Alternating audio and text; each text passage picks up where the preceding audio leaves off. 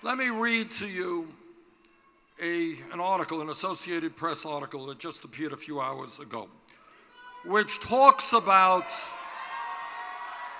the corruption of our economic system today. This is what it says. The Justice Department on Monday announced a $5 billion settlement with Goldman Sachs over the sale of mortgage-backed securities leading up to the 2008 financial crisis. The deal resolves state and federal probes into the sale of shoddy mortgages. They use the word shoddy. The real word is illegal.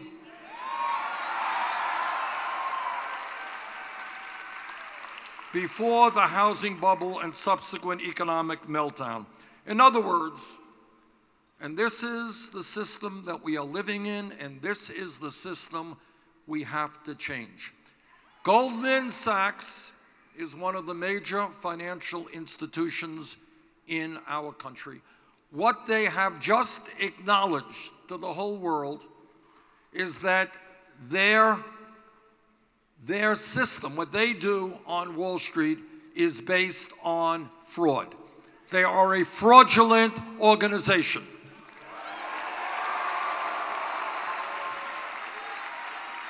And while $5 billion may sound like a lot of money, for a company like Goldman Sachs, it is not a lot of money. But it is not only the financial institutions, and Goldman Sachs is not unique. Other large banks have paid even larger amounts of money in settlement cost.